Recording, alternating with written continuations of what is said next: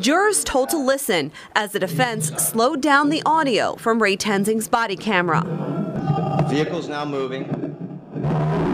That's a heavy rev of that engine. Acceleration, shot fired.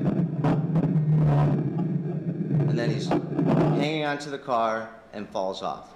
So that confirms what we showed in real time before, that 2.4 seconds from the time the engine started, car started moving, engine started revving, shot fired, and then additional acceleration.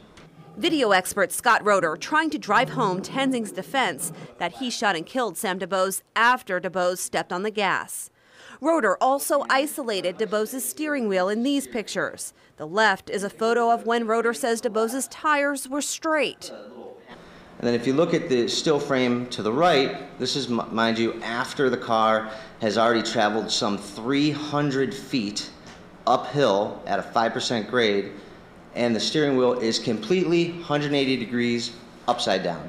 So that would indicate to me that the wheel was turned 180 degrees from top to bottom, which indicates left-hand movement. The defense claims DuBose turned into Tenzing during the traffic stop.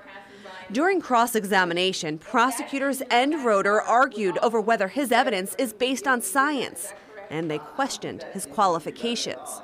And are you a forensic video analyst expert? Actually, I believe the judge qualified me as a forensic video analyst expert for this case. I know, but I'm asking you, are you one? I believe you said on numerous occasions you are not, so I'm just trying for you to determine, are you one? Apparently I am now. Now, other UC police officers also testified today. Two of them said they saw Tenzing after the shooting and he appeared pale, shocked, and zoned out.